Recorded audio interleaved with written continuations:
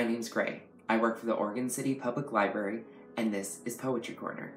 This week's poem is Dewdrops from an Early Dawn Narcissus by Neizo Toki.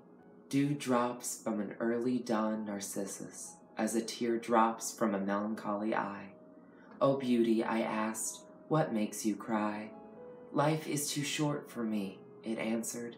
"My beauty blooms and withers in a moment, as a smile which comes and forever fades away."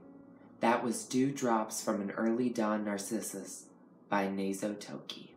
And in these isolated times, if you're in need of an electronic library card and you're a Clackamas County resident, head on down to link.org, that's LINCC.org,